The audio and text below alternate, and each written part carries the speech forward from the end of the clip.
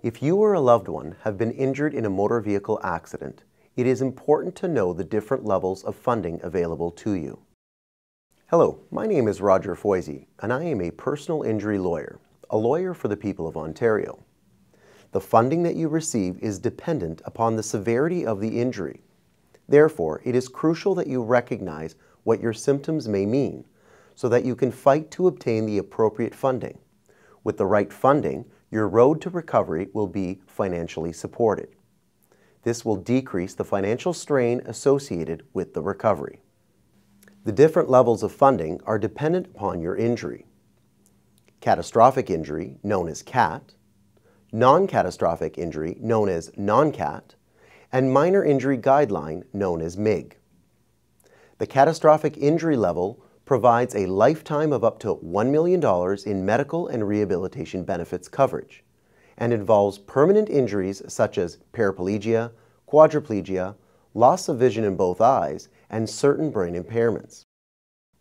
The non-catastrophic injury level provides for adults 10 years of coverage, up to $50,000 in medical and rehabilitation benefits coverage.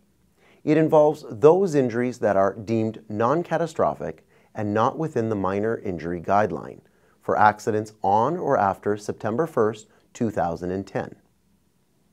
And the minor injury guideline level provides only $3,500 in medical and rehabilitation benefits and involves a defined set of minor injuries such as sprains, strains, lacerations, and abrasions.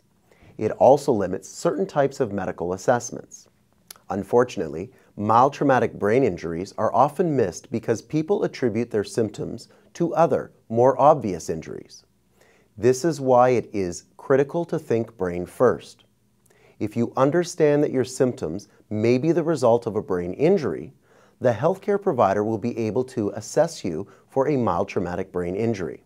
It is important to be diagnosed with an mTBI from the beginning, because it will assist you with being categorized outside of the minor injury guideline. The process for getting moved from a minor injury guideline classification to a non-catastrophic injury classification can be difficult, and the request is often denied. This is why it is essential to recognize your brain injury symptoms and get a proper diagnosis of the symptoms immediately after your accident. If you are wrongly placed in MIG after suffering an mTBI in a motor vehicle accident, a lawyer who is knowledgeable about brain injury can be invaluable for helping you move into non-catastrophic funding. One of my clients arrived at my office after being told she had used up all of her $3,500 of her medical and rehabilitation benefits. Those funds were used up in only 3 months following her motor vehicle accident, where she was diagnosed with a non-neurological whiplash disorder. After all her therapy was completed, and although her neck strain had gotten better, she still wore sunglasses inside my office, as well as most of the hours of the day. Furthermore, she had never regained her sense of taste, smell, and her headaches remained constant. No one ever told her that the acceleration-deceleration effect of her neck and head in the accident might have caused her to suffer a mild traumatic brain injury.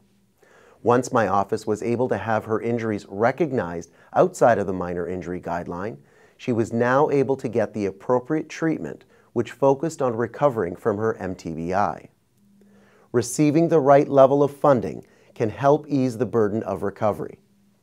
It is vital to have the support of someone who can recognize an mTBI and fight for you to obtain the level of funding that you need. Now, I should tell you, it is important to recognize that any time following the release of this video, the law regarding accident benefit entitlement following a motor vehicle collision may and is likely to change. The Financial Services Commission of Ontario website is an up-to-date resource about Ontario accident benefit entitlements, specific to the date of your accident.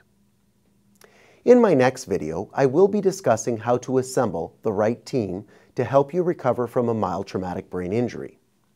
So thank you for tuning in. I invite you to check back with us often for the latest videos, blogs, and resources on my website at www.injuryguideline.ca. injurylawyercanada.com.